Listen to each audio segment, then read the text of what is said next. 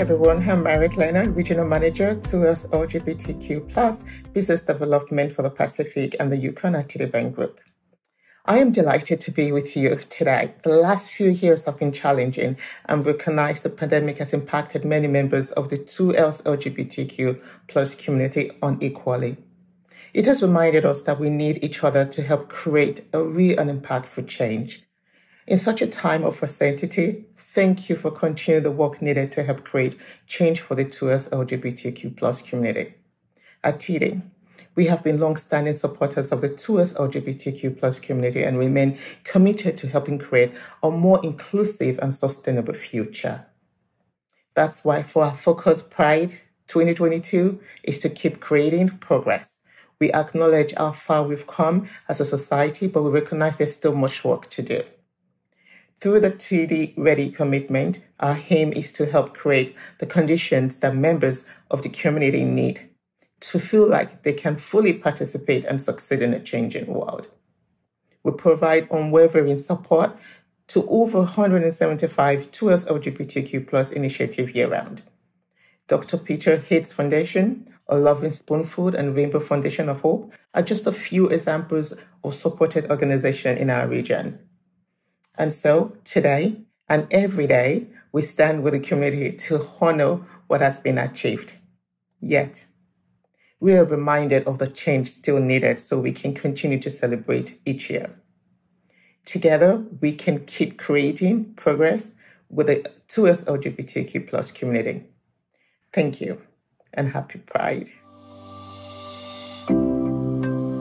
Learn more at td.com/foreverprogressing. Hello, and welcome to the third Queer History Panel with 2S LGBTQAI+ members of our community.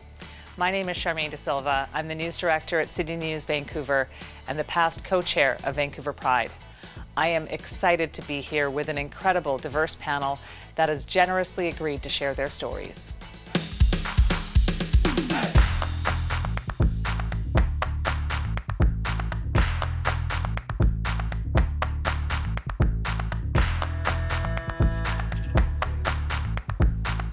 Welcome back.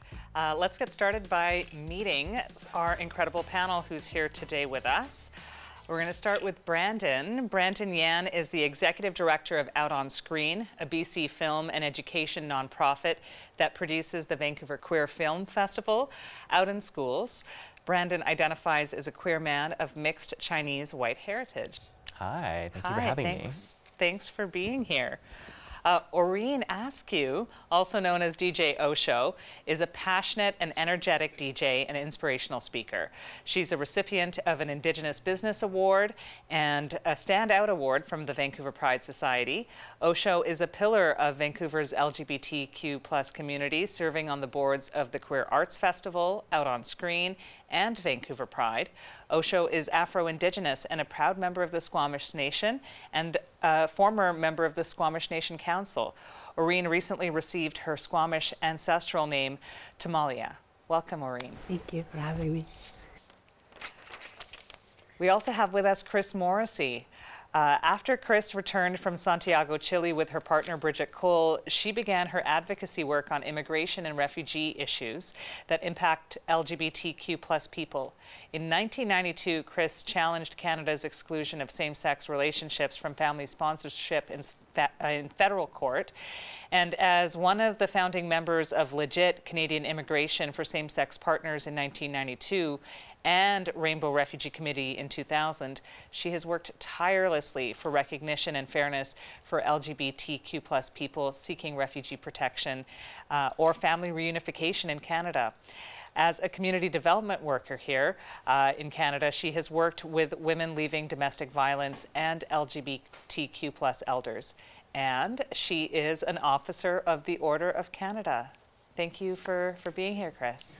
Thanks for inviting me. Kay, also known as Karmella Barr, has had an interest in theater and entertainment starting at a very young age, which led them to the wonderful world of drag.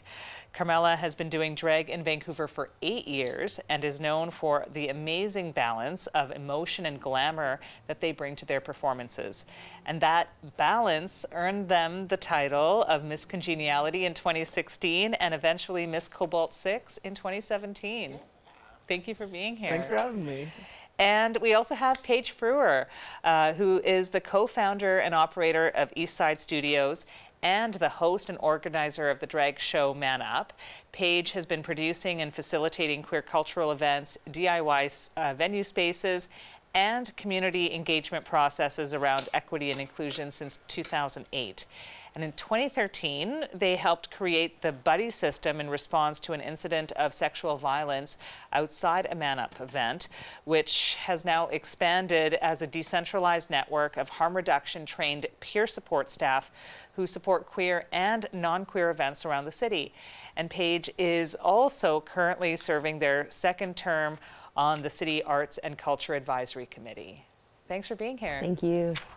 We are so lucky that all of you have generously shared your time with us. As you can, reading these bios, it's clear that you're all pretty busy people. So thank you so much. This is the third time that we have done the Queer History Panel, and it's I think so important for us to have these conversations around our community because, first of all, I admit, growing up in Vancouver, I didn't really know a lot about our history, and I think, a lot of us spend a lot of time being inundated with a lot of American queer history, and we don't spend enough time talking about our own. So I'm so glad that you're all here to help us have this conversation in our community. I wanted to start with talking about coming out, and coming out in Vancouver over the years, because the experience is obviously very different depending on when that was and what your community experience was. I don't know if any of you wanted to kick things off with taking that question about, if you did come out in Vancouver, what that was like for you. I'll do it. My coming out experience, I was really privileged to have a very open and accepting family. So it was funny, like, people knew I was queer before I knew I was queer. So when I came out, most people were like, yeah, and kind of thing. And I was just like, well, if you knew, you could have told me a little earlier kind of thing.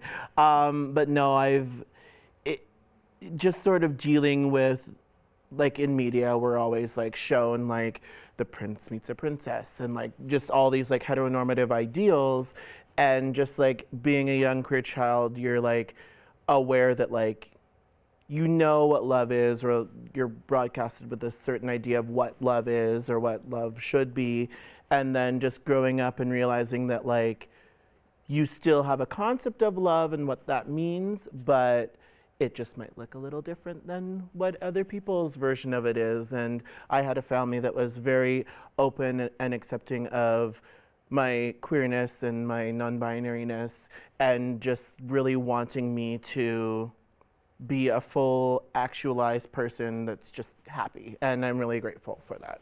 That's awesome. And then navigating that outside of your family around, how was that process? And also, like, I think I was like I'm still quite outgoing, but I think that also helped me because I'm like tooting my own horn, but I do feel like I can really connect with people. And it's true. Thank you. I was going to say, I am kind of charming. But it's easier to sort of connect with people, and really, when you feel that you're being seen and appreciated, you want to like sort of reflect that energy back to people regardless of their experience. And I just try to mirror that, and I feel like I get as much love and acceptance that I'm giving out because that's what I got when I was younger. So I want that to be sort of my legacy, I guess you could say. Well, it just goes to show the impact of having that support, right? And it doesn't even need to be like just from people that you feel as connected to. Like for me, it was my adoptive family, but it was friends as well. And for many of the people, I was the first like queer person they knew because I grew up in like Coquitlam, and there were very few queer people and people of color in general. So I was knocking down a lot of firsts for I feel like many people, but they got there. Yeah. Well, thank you for doing that. Does anybody else want to share their story? Well, I'll go next because it's a little bit like at the opposite end of the spectrum in the sense that I came back to Canada in 1989. I left Canada in 1960 when I was a young thing, and came back in '89 in my mid to late 40s. I think I was about 47 when I came back to Vancouver. And that's basically when I started to come out more publicly. I had sort of struggled with my sexual orientation for many, many years. And I remember one of my early days in Vancouver was I had heard about Little Sisters, and I thought, oh, I think maybe I'll go there and see what there is. And so it was the days when Little Sisters was on Thurlow Street, and I remember climbing up that rickety staircase, looking at all the posters around, and I hid in between the bookcase shelves. I didn't want anybody to know I was there, so then I snuck back down again. So then the other pieces I said to, when I came out initially to family members, it was my brother I came out to first, and I said to him, so what do you think if I come out to Mom and Dad? And he said, well, that'll be another nail in the old man's coffin.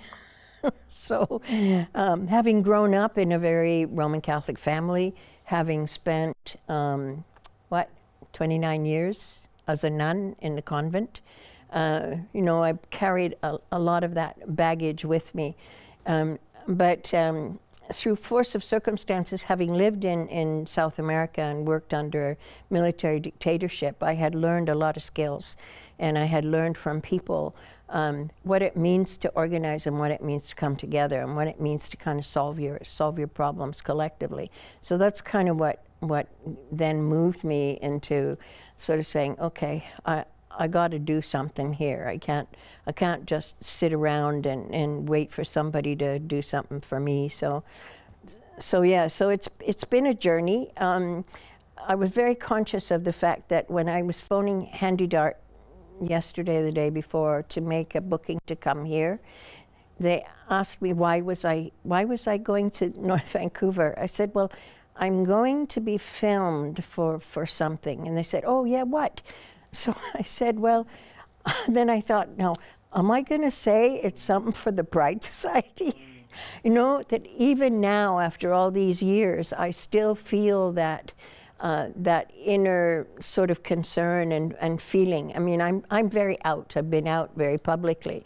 And still there is that little piece inside of me that always kind of is, that takes my breath away, right? So, but I've been very blessed and very fortunate to have had lots of friends and lots of support and throughout the last number of 30-some years already. 30-some years, it's hard to believe, yeah.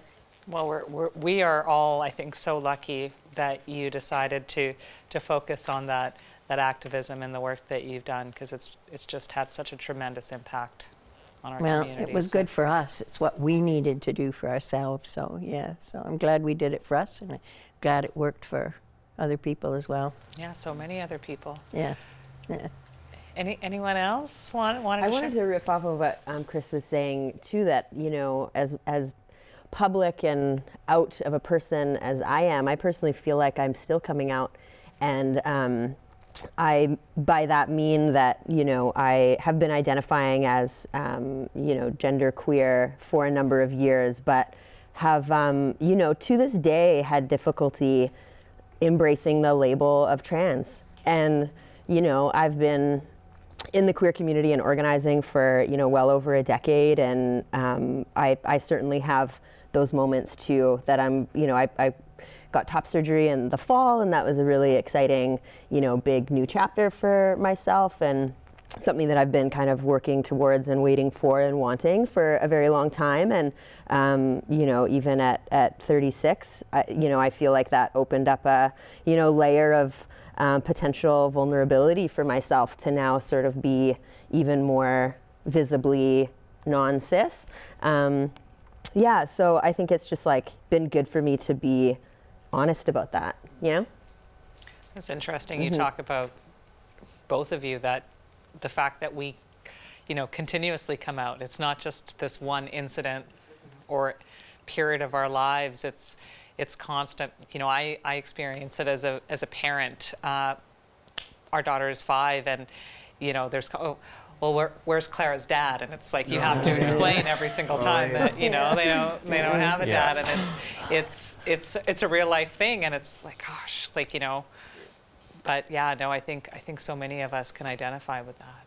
Well, and if I may, like, add off that, I'm an educator in my everyday life, and like, do I want to like just scream to the mountaintops that I'm queer and whatever? Yes, but like, I understand that with education having that like title of a teacher, there are many people that do view like the SOGI sort of way of thinking as like, this is an unfortunate word, but indoctrination, when it's just like giving people the idea that other people exist in the world and they're just there. It's nothing more than that. It's not converting anyone. It's literally just letting people know that there might be people who are trans or any member of the LGBTQ2IA+ community. And I think that there are people that sort of have differing opinions on that, but I do think it's important, just as someone that felt like it was like only me and I was like the token in many respects when I was growing up. Now there's many people that are like, they may have a parent that might have, or sorry, a friend who has queer parents, or a queer relative, or a trans or intersex, like whatever. And I just think that it's so powerful to know that people are all different and they're all celebrated. And I think it's just so strong that we're not scared to live our lives as authentically as we can, even though it might seem kind of draining constantly, like coming out, because you don't really think about constantly coming out all the time. But like, as draining and heavy as it might be, it is helping, kind of. But, yeah. I mean, I can also add, like, I was on a plane the other day, and the person next to me like started up a casual conversation about like, oh, what do you do? And I'm like, well, I'm an executive director of a nonprofit in Vancouver. You know, like, you kind of guard yourself before you, especially with new people, you don't, and I have to sit next to you for like 5 hours. Yes. And so still very guarded about like how much information I share with people. But like when I was coming out, like my school I grew up in Langley. My dad jokes we were the first Chinese family to exist in Langley, and at the time it didn't seem wrong. Like it was a very white, you know, neighborhood that I grew up in, and so already being different in that aspect. Our school did have a GSA, but there were like only 2 people who went, and they were straight. And like, you know, like, and I would always like walk by the door and like, I'm not gonna do that. But I was a very big theater kid. So like the theater room was kind of like an unofficial GSA, where I felt the most safe. But I think like other people, like my parents were not, you know, they kind of understood where I was at, but they didn't really force the issue until a friend of mine who was still in high school, so I just graduated, he had come out to his parents, and they were a fairly religious family, and his parents like did not take it well, and they said, you have to go, like you can't stay here. And so he was still in high school, so he would basically became homeless in a day. And they were like a really well-off family too. And I said, well, you're gonna stay with us. And I'm the oldest of 5 kids, and I'm fairly stubborn. I'm a Taurus. And I was like, Mom, Dad, so-and-so is staying with us. And they're like, oh, okay. And I'm like, because he just came out to his family and they don't want him living at home. And they're like, oh, okay. Are you also gay? And I was like, yeah, like that trailing question, like, I'm like, yes. And they're like, oh, okay. And that was like basically the end of that kind of like conversation. But you know, it was still time before I came out to grandparents and like other family, and it turns out I have a big queer family. My sister is trans, made in China, some people know. My other brother is gay, and I have 2 sisters who are supposedly straight. So allegedly. So we have a big queer family, and having an older Chinese dad, it didn't actually faze him. Like, it was one of those things was really interesting to watch, and bracing myself because I think we see a lot of portrayals of immigrant families as being very strict and especially father figures of being like wanting the next generation to be a certain way. But Dad has been surprisingly chill, and I've actually been in the last couple of years as my dad gets older, finding myself like relieved I'm actually turning out to be like him. Like, it's been really kind of like nice to like grow into that of like, oh, I am the child you raised, and I'm actually quite happy that is happening. Well, thank you for sharing. I think you're so right. There's so many, there's such a diversity of experience, and I think there are a lot of kids growing up in, Asian families who might, might assume that it's just a, generally bad experience, and it not necessarily isn't.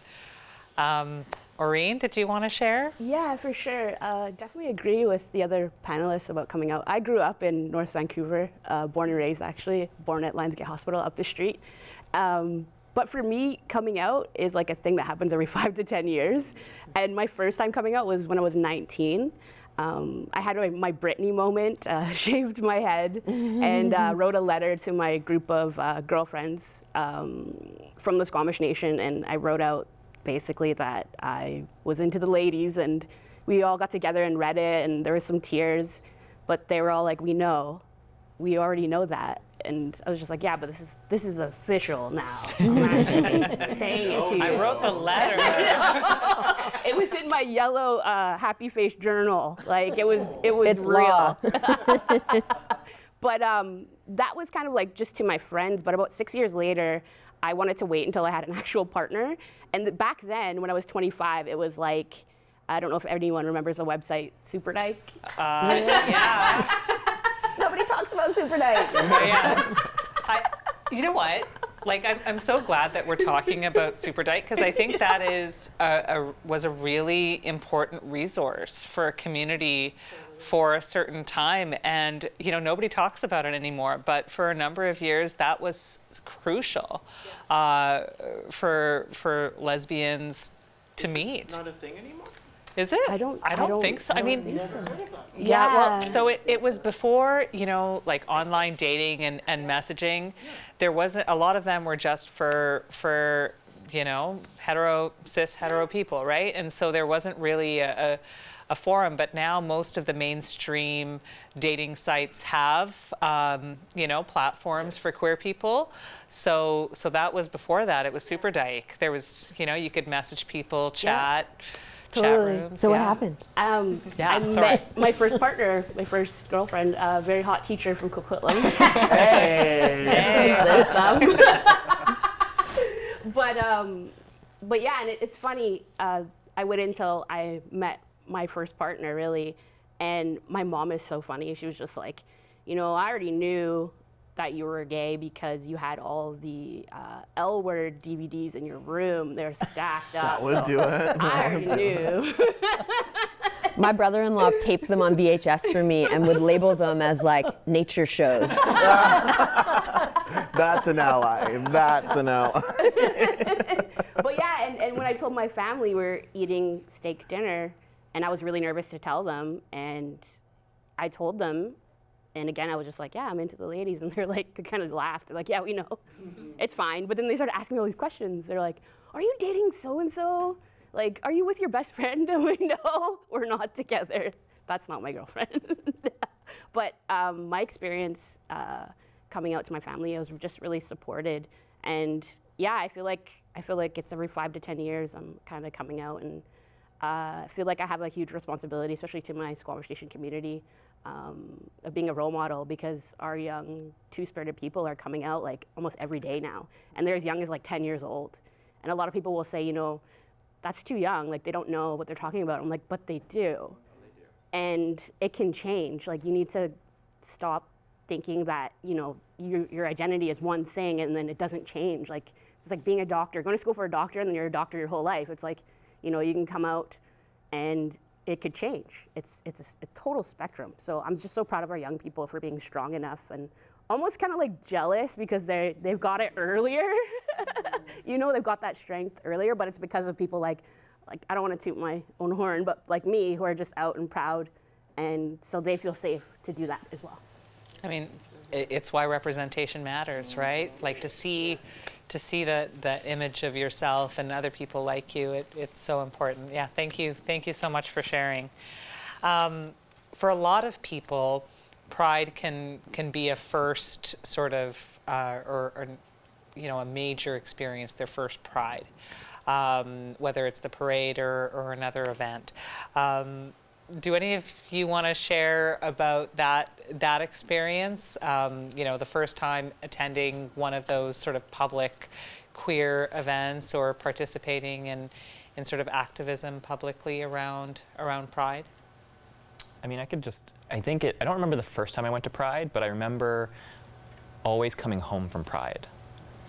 Because I was always on the SkyTrain, and you're like, when you get on the SkyTrain and like you can hold hands with someone, but then the further away from Vancouver you get, you start like distancing, like you start taking off the beads and like making sure you look different. But that joy of just being, I always remember like, you know, on my way home feeling the happiest. And it was not like I got sad as I went home. It's just like, you just kind of have to do those things to protect yourself. But I think that's what I remember most from my first Pride. Like, I don't actually remember when it was or what I did or if I went to different events, but I just remember that feeling of like going into Granville Station and everyone being around you with rainbows and things like that. And then, you know, that feeling of like, that's what you're supposed to be. And then like realizing when you get closer to home, it's like, oh, like it gets a bit crunchier the further away from Pride you get. I remember my first Pride parade very, very clearly because we had formed Legit in 1992, 93, and so it would have been like 93, 94, and we came together and we said we have to be visible, we have to be there, and so we made this huge big banner that says something like "Love Across Borders" or something like that, and so there weren't that many of us because we were still small at that time, and but it was an amazing feeling to actually be able to be there, to walk together with a whole bunch of people that had very similar kind of beliefs and commitments, and it was extremely empowering to actually be so visible and in a way take back that power, because when you're invisible you lose so much power, but being out there and in the Pride Parade, it really gave us that. Well, it gave me, and also I know other people, and I was there with Bridget, my partner, and it was just a wonderful experience to be able to walk down. Well, we didn't start at Robson Street like we do now, but we to walk down towards Sunset Beach, you know, with my partner and with other people, and it was just wonderful. Yeah, it was really important for me. Did you find at that time, you know, just being out there, you know, holding that banner, did people learn about what you all were trying to do through seeing it in the parade? Yes, yeah, they did, and that was one of the other reasons why we said we need to do this, because we need people to know that there are possibilities in terms of if you're Canadian and you have a partner who's not Canadian, that there are ways that we can navigate the system. The other time that for me in terms of the Pride Parade that was probably equally as powerful was the first Pride Parade with Rainbow Refugee. I remember that Pride Parade so clearly because there were so many folks who were members of Rainbow Refugee who were afraid that they would get picked up on the TV, that people back home might see them. They were really afraid for their safety, and so we came up with this plan that we would all wear masks, and we bought from the flag store, we bought these masks that they were all identical, all like the same, all the full face, okay. And we all wore white. And I remember us walking down the street, and there at that point there were a lot of us, probably 20, 30 people, all in white. And I remember the response of the crowd. It was so amazing that people really responded, because I think we made such we were so visible, and it was such a visual impact. So that for me was probably the second most. I've been in many Pride parades, but those two were very significant ones for me. Yeah, and it was important for me personally, but also important in terms of the people who were watching, right? To be able to communicate something about who we were and what we do and why we do what we do. That it's really important to people's lives, you know. Yes, we have fun, and we also do serious things. Yeah, and just picking up on that, right? There's, you know, it's important for the celebration, because I think for many people, especially in the past, less so now, but continuing, there aren't enough opportunities for the celebration of our community. But that activism piece is the history of it, right? And continues to be the most important. Yeah, and it is for so many people who are newcomers who come here. It is for them oftentimes the very first opportunity they have to actually be out with a group of people who identify in similar ways to what they do, regardless of what countries they come from. They're all here, and they're all making a new life for themselves. So it really is important for them. Anybody else want to share about Pride? I'll go. It was actually one of the first Pride parades that I DJ'd in, and that was the parade in 2013. And I literally don't want to go another year without participating, like being on a float if I'm not DJing, because it's just an amazing experience. Like I've watched the parade for years, but I'd never done that. So I DJ'd on the Reconciliation Canada float, and it was just so much fun. It was so hot out, I remember, and the parade didn't start moving for like an hour or two, and the friends I invited were getting so impatient. But then when it went through, it was amazing. And I have a really cool story about that. I remember getting home that evening, and I was just so tired. But then a Twitter notification came up, and it was a picture of me on the float, and it said, "Look at DJ Osho looking so hot." I was like, "Oh, who is this?" And I looked, and it was my current partner. We've been together since then. Oh, wow. So if it wasn't for the Pride Parade, I would have never met her. And she's amazing. She's Afro-Indigenous as well, and we're just still together. So it's amazing. Just slide into those Twitter DMs. Yeah, exactly. Back then. So that was my first experience with Pride, and I'll never forget that. Bringing people together. So great. I know Pride is complicated, and people's opinions of Pride have evolved and changed over the years. People's experience with Pride has changed, right? Starting from you know, early activism to being, you know, just hot men in booty shorts to, you know, what it is today.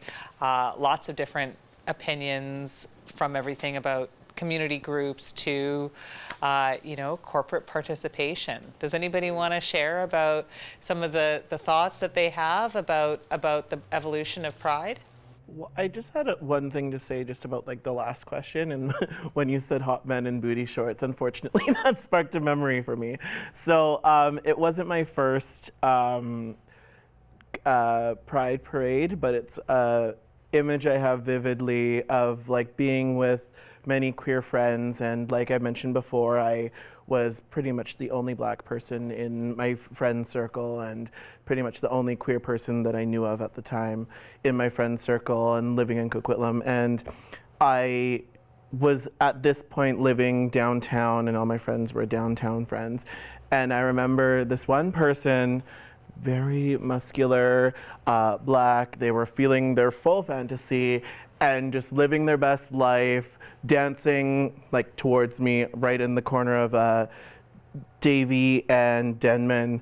and Ease On Down the Road was playing, and they were like living their best life, and I was just like, oh my gosh, you're so cute. This is like so much euphoria for me, just because it was someone that was Black, seemingly queer, possibly not, regardless, they were living their best life, and I loved that. But it was just like affirming to see someone that was like similar to me at that time, and I just like didn't know how much I needed to see that, even though it was just like a random moment, but it was something that I still think of to this day, and how powerful that something as little as that can be on anyone's life. So I thought that was quite cool. I've kind of had some evolving thoughts and attitudes and beliefs around over the years in terms of the development of the Pride Parade. And I mean, the thing is, my life, I'm an activist, and so so that to me is an area of my life that's really important, and I also believe it's really important in the life of our community. And it still continues to be important. I mean, I'm so conscious of how easily we can lose some of the rights that we've gained. I mean, we see what's happening south of the border, and so we can't just take for granted the gains that we've made. So I think, you know, in terms of the Pride Parade, that statement of, you know, like, we're here, we're queer, and we're not going anywhere. You know, so get used to it, right? We're here. So for me, it's really important that there be something of a balance. I know I had a lot of conflicts around the whole corporate involvement stuff, and then I thought, and I looked at the people that are in the parade that, you know, have the various corporations on their trucks and cars. First of all, I was really pissed off because they had a lot of money, and we were, you know, nickeling and diming and working for hours and hours to put together something. I thought, why the hell don't you give some of your money to us so that we could have a better display in the Pride Parade? But the other thing was that so many of the people who are participating were also queer. And so for them, it was part of their life. It was part of who they are in total, both in terms of their own identity and also in terms of the work that they did. And they were being visibly out. So, you know, I've lived with that conflict. It's not an easy one to kind of resolve. And you ask me one day or 1 year and I have one opinion. You ask me another year and I might have a different opinion, right? I know the previous couple of years before the pandemic, there was all the stuff around the police and the police involvement and the hard decisions that Pride Society had to make around that. And you know, and the challenge that it was for us as a Rainbow Refugee, as an organization, like, it was really important for us to be in the parade, and it was also really important for us to acknowledge that many of the folks who are members of our organization are people of color, and they have come from countries where their experience of police is nowhere near positive, that they are the agents of persecution, and that people here still continue to have that experience of police being agents of persecution. So again, there's that conflict. Like, there are police who are members of our community. How do we deal with that? How do we deal with that? And at the same time, recognizing some of the complexities that there are in terms of, certainly in terms of most of the people in my life and their experience of police and policing. So, you know, I don't think none of it's really simple. There's so many different perspectives, and as I say, on any given day, my thoughts will change depending to a great extent on who I'm listening to and who's got their opinion. So yeah, it's complicated. It certainly is. I appreciate you bringing that up, Chris. I want to just, you know, vocalize my admiration of BLM Vancouver for having, and the Pride Society for having those hard conversations. And, you know, I learned a lot around that time thanks to the, you know, folks doing that work and having those tough and sometimes quite public discussions about, you know, police and pride. And yeah. So I'm glad it came up, and I know it's like a can be a delicate, thing to talk about in the context of like a Pride panel, but, we need to have those conversations and, face the realities of discrimination and oppression that exist within our community, not just from outside of it. I wanted to shift gears a little bit. We've spent a little bit of time talking about the activism, and but only because you mentioned it before, and we chatted a little bit about Super Dyke. But the way that our community meets and gets together has certainly evolved.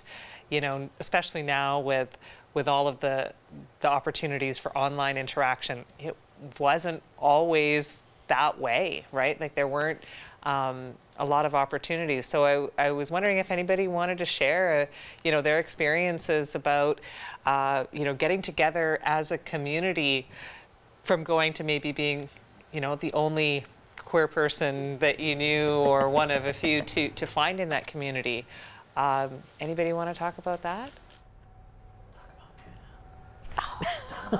Thanks, Karmella. Talk about Man Up. Sure, I can share a little story that kind of connects to my coming out process and stuff. I grew up in Ladner, so like a suburb south of Vancouver, and there's actually a lot of queer people that have come out of Ladner. They say something's in the water, but it took until I was kind of moving out and going to school and living in the city for me to sort of be, out and proud. Anyway, I joined Super Dyke, or like heard of it somehow, went to Lick and started to meet people, and I had been a server for a few years, and so I just kind of, as I was getting to know people and becoming a regular, approached the bar manager at the time, Jesse, and it was a very accessible process for like booking events. It was sort of like a queer run, not owned, but like a queer operated space.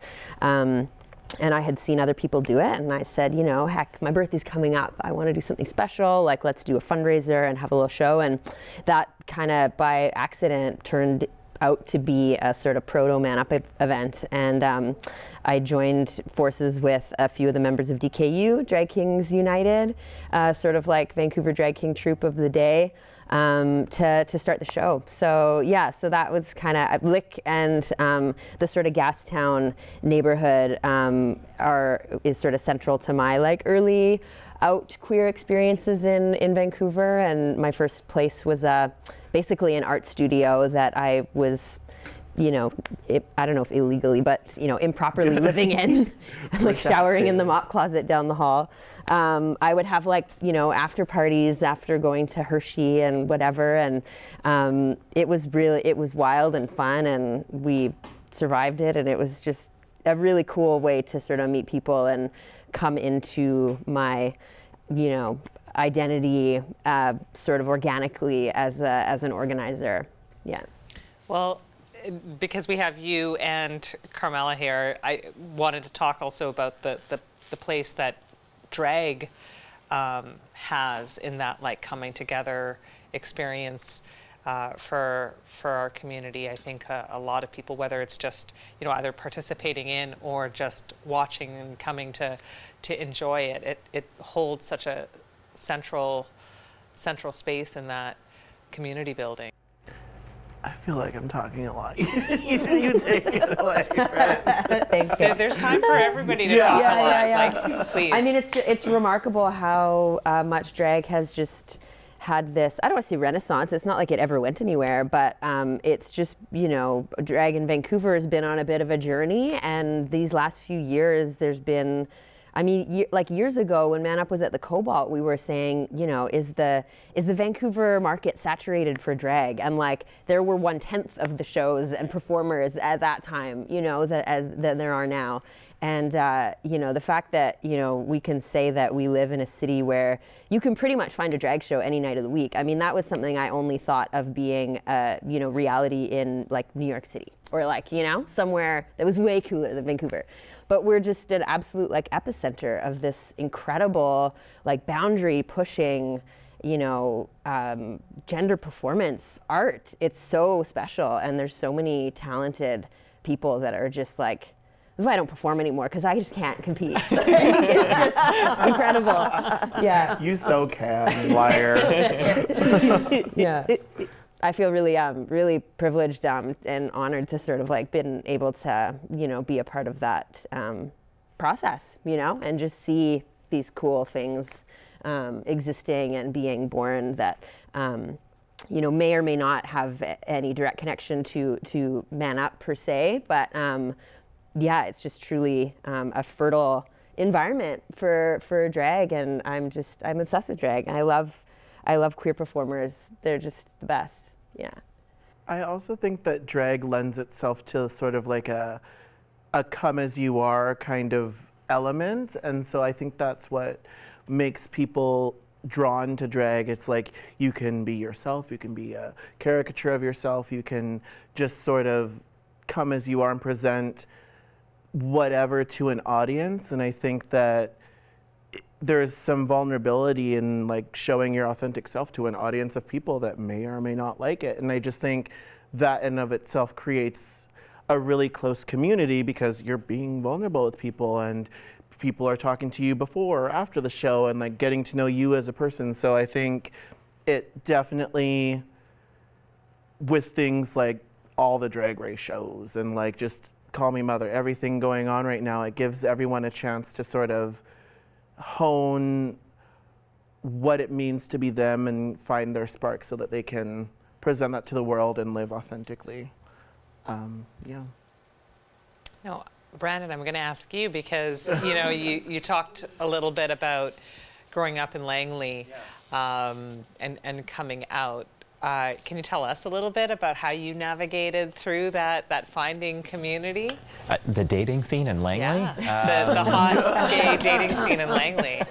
Well, I didn't have, well, there wasn't like, at the time I don't recall there being like a specifically, well, there was like gay.com, which you could talk on like chat rooms with people, which was like super sketchy for like a teenager to do, but did anyways, because it's no super yeah, it's no super nice. But the site I used was called FacePic.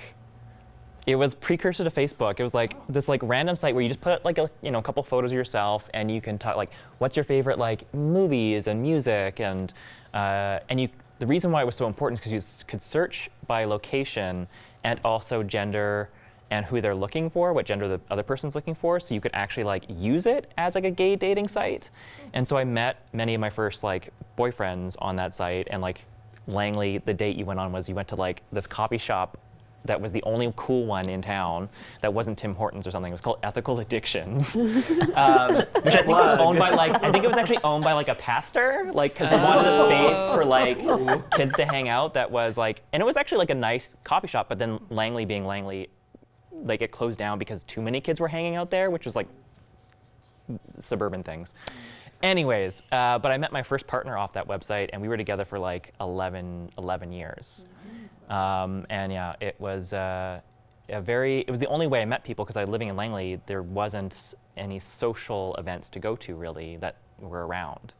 And I think even still Langley suffers a bit from the lack of like events and stuff like that. Like I know like for my work at On Screen, like I pay very close attention to what services are available for youth in different cities, and like, you know, like Surrey has its own Pride, New West has a Pride, like there's Fraser Valley Pride, but then there's Langley in the middle that's still not quite there yet. Like I know HIM has services, and also Surrey, and also in the Valley, and Langley's kind of in the middle, and they still haven't kind of gotten there. Although one of my exes is actually a city councillor in Langley, so. Connected to everybody is now Googling the Langley City Council page and trying to figure Sorry it out. if he sees this. But yeah, that was kind of my jam. And then also like when I moved to Burnaby, I was now closer to Vancouver, and my community became these different queer parties around town, Bent or whatnot, and Man Up, and the Cobalt became like my like queer home. And I have seen so many beautiful things and things I cannot unsee on the Cobalt stage. But it was like those were my formative years of like, it wasn't necessarily the bar itself, but the different parties that came to the bar, and like the different flavors of queerness that you got that you didn't get like on Davie Street. And not that there's anything wrong with that, it just wasn't my vibe. And my sister Made in China, who I've watched grow from like the first inkling. I remember going to one of her shows, first show I saw her, she looked like my mom. Like just the way it make it like oh, this is uncomfortable, you just look like mom. But she was such an amazing performer, and then I saw her do like Mr. and Ms. Cobalt and Cobalt All-Stars, and then Vancouver's Next Drag Superstar at Celebrities, and I have never seen people like cry in a good way at a drag show before. Emotion. And she has made people cry. Like it's like wild to see the power that drag can have, from the joyous like comedic to also the very serious. And so it's been an honor to watch my sister grow that way. That's so lovely. Chris, I'm guessing when you were starting to form community, it was before there was Super Dyke. So hoping that you could maybe tell us a little bit about what that experience was like, meeting people. Well, I remember when we first came back to when we first came back to Canada, to BC, and trying to figure out negotiations, because I left when I was 17 and I come back and I'm 47, 48, you know, like it's been a lifetime, and so I don't know what's happening in Vancouver. I don't know what anything. So in those days we had telephone books. And so we went down all of the things that started with L and all of the things that started with W, to see if we could find places that we might be able to find other women, other lesbians through those two connections. And that's how we began. Making those connections. No, I mean the first group I remember, we went to a lesbian group on a Sunday afternoon in Port Coquitlam. Okay. Yes, exactly. That was the very first lesbian group that I ever participated was in Port Coquitlam. So you know, even then we found our ways. The other thing that's coming to my mind that I just want to mention is the Gandhi dancer. The Gandhi dancer, which is now, oh yeah, look at. I was like, what? What? Exactly. Where was the that? Gandhi dancer. It's where the what's the community center there? Roundhouse. Yes, where the Roundhouse was. Where the Roundhouse was. Yeah.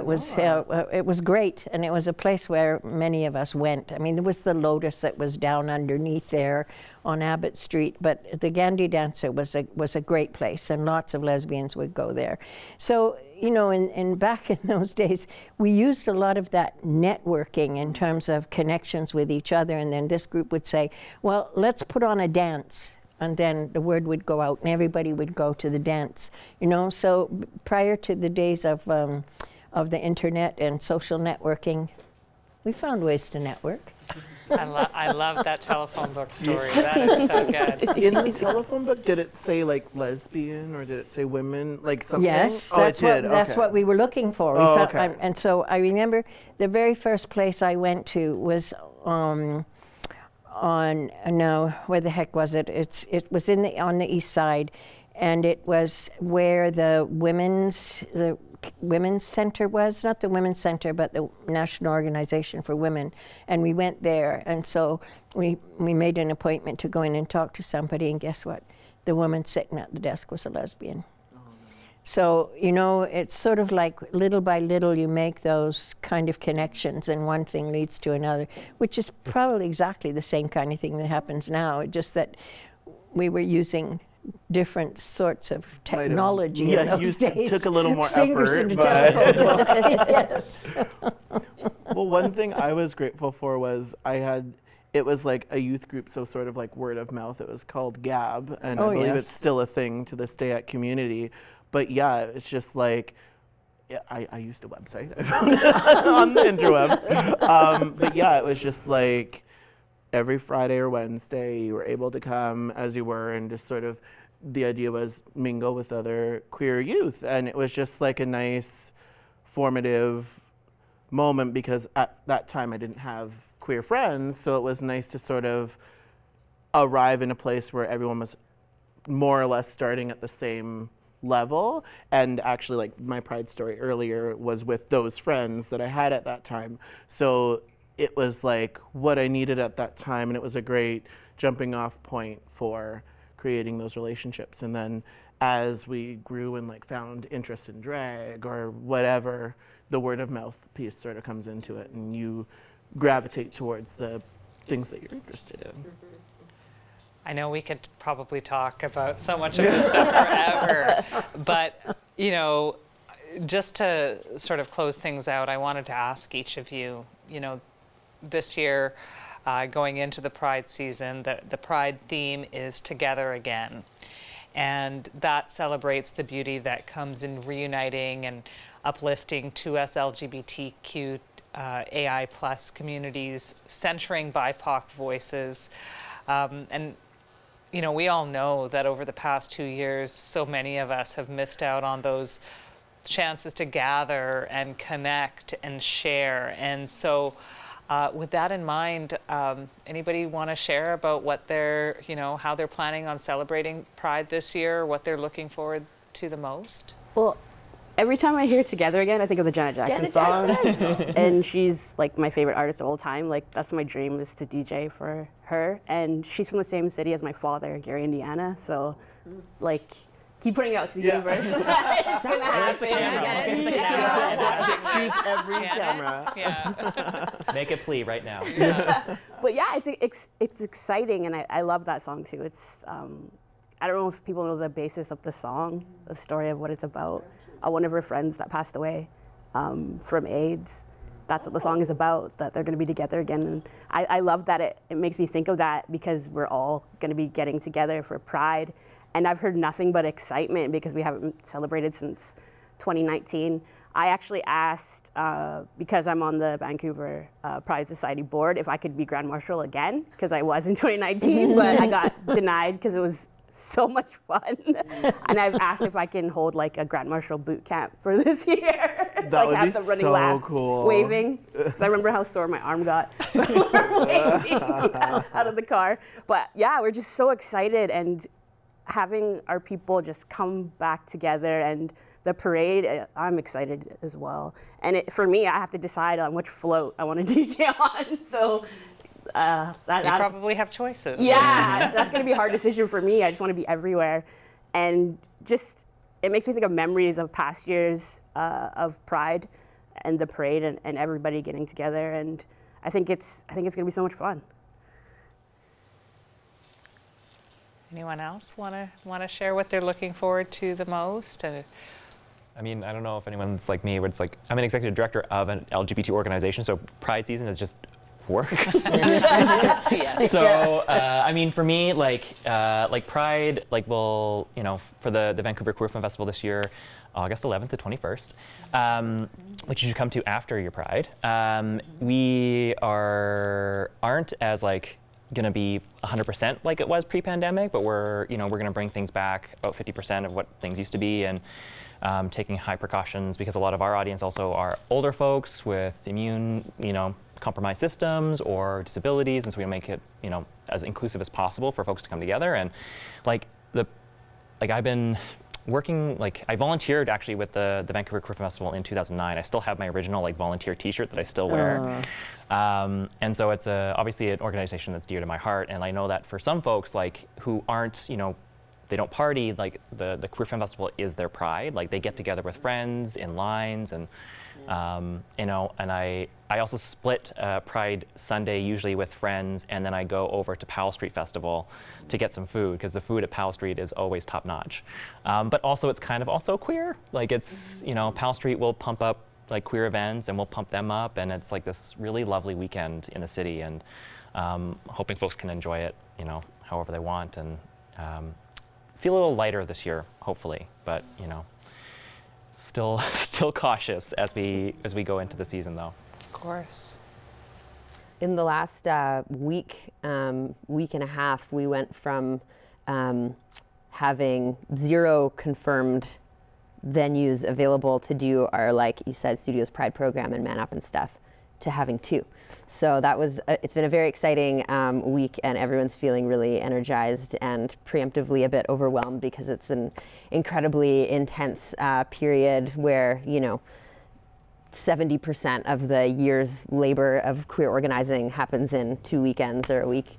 But yeah, feeling really excited about that, and the fact that we're able to do, we have like an outdoor location, and then the Eastside Studios spot we'll be able to do accommodate all of our sort of in-house events, so everyone will get a spot and a stage and, you know, the space to do their magic. So yeah, we're pretty excited, and yeah, we've never done that before. So the fact that we're, you know, coming back after a couple pandemic years to, you know, celebrate in person, and, you know, we're at our kind of, you know, biggest, you could say, as an organization and a sort of network of events is really exciting. So yeah, trying to rest up now.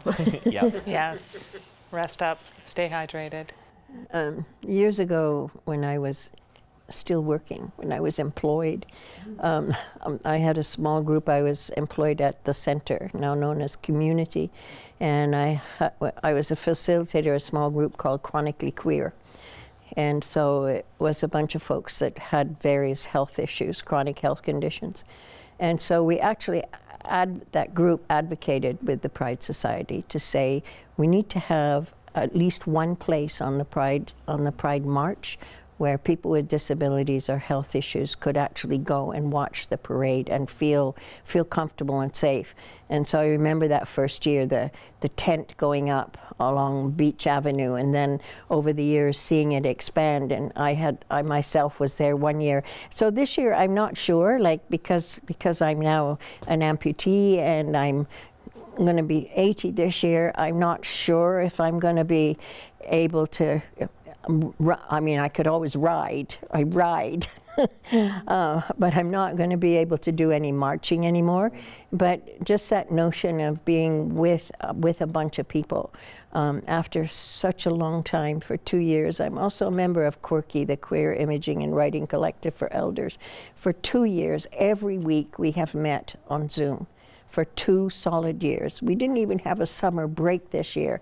So it's actually the thought of being able to see people, see the embodied people, right? Not just this from the top of your head to your shoulders. I think it's going to be so wonderful. And you know, I think we're still cautious. I'm still cautious in terms of health issues, and having been dubbed one of those more older, vulnerable people. I belong to that category, the older, vulnerable person now, which is kind of a strange designation. But, you know, I think, like you were saying, Bren, it is important that people are still being cautious. And so we're going to have a mixture of both. But, you know, I had a hug from somebody the other day. And it was so wonderful to actually be able to hug somebody for the first time in a long time.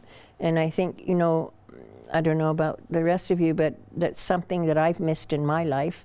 No, I don't have a partner, and I live alone, and so that physical connection, that touch that I mean, we're queer, for heaven's sake, right? Touch is something that's really important in our lives, so it'll be great to be able to see people, touch people, hug people. Yeah, that's what I'm looking forward to. Well, I just want to thank all of you for sharing your stories and your time and your hearts with all of us, and really looking forward to hopefully seeing you at some point throughout Pride. And thank you to everyone who was able to join us for another really amazing Queer History panel.